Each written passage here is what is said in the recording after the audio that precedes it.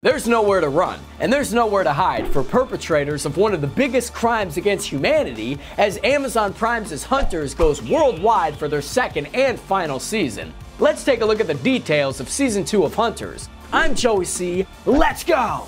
New season, new opening, new game. The first season uses chess as a central metaphor between the careful maneuvering of the hunter and the hunted. That's true. And the opening casts the members as chess pieces underlines all that wonderfully. Now that the stakes are global, they've gone and gotten themselves a new global game. Perhaps one more riskier?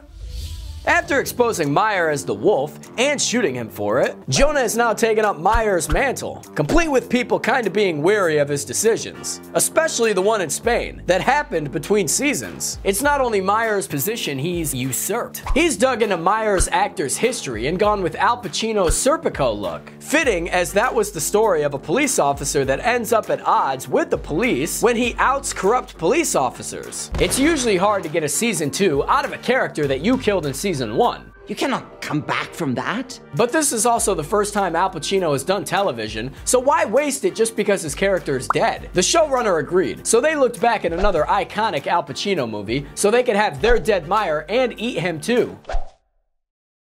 You know, that sounded a lot better in my head.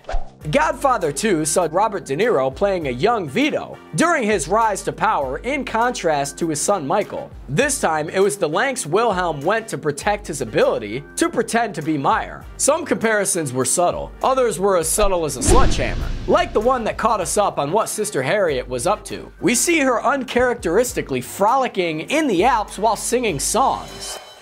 Yeah. This nod to the Sound of Music was more than just a passing silliness. Showrunner David Weil told Entertainment Weekly, "There has been a history of romanticizing certain elements of war throughout film. So this was an opportunity to share a Jewish point of view that included certain characters that I wanted to indict in a way more emphatically than they may have been dealt with at the time. It was both a homage and a disruption of that classic film." While Ruth was alive in the present only for the first episode of the series, she's still been a constant presence throughout the series, and in season 2, the family expands a bit when we meet her baby sister Chava. Chava tells the story of her escape when a fellow camp prisoner was instructed to kill her, but instead killed herself as an act of defiance. This contrasts with the story Wilhelm as Meyer told about the real Meyer being forced to kill camp prisoners in front of Ruth. The antics of season 1 that reframed the cause of the blackout of 1977 as a distraction set up by the Fourth Reich has had some big ripples in the last 2 years we've been away, including becoming the subject of a semi-non-fiction book about secret Nazi hunters with a familiar name. Episode 7 Jonah has cracked the code and figured out the Fourth Reich's plan, even if it's a touch too late. The battle cry when they meet the Fourth Reich head-on also names the episode and the book about their exploits, Shalom Mother. So that's 7th episode, The Home. Woo! Wow. It was like, it was a lot, okay? It was like a semiotics demolition derby. Unfortunately, I didn't really do that good in semiotics in school. Come to think about it, I didn't really do good in anything. We could do a whole video unpacking that, but let's just hit some highlights. The story is told as a fable to Hitler by Jonah, which, when you think about Jonah explaining what happened, it gets even more surreal. To put a cap on this, when a German officer has to use the facility and runs out of toilet paper, he finds a secret door behind a large stash of, excuse my English accent, Muttergans toilet paper, and Muttergans is German for Mother Goose. The fable starts with a joke, the joke being that Germans do not have a sense of humor. That's tagged by the woman turning to the camera to affirm we're not interested in the man's joke. Oh, hello.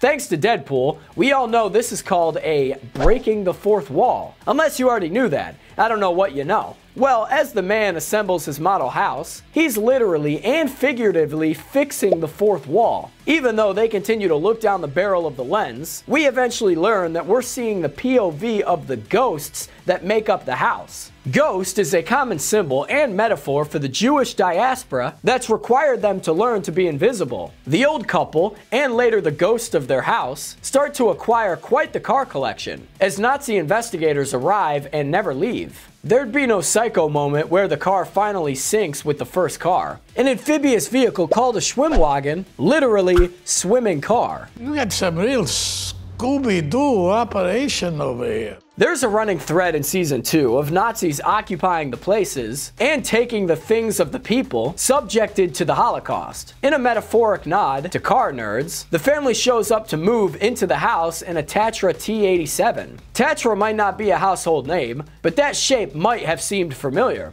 Dr. Porsche lifted liberally from the design of the Czechoslovakian car down to its air-cooled rear-mounted engine.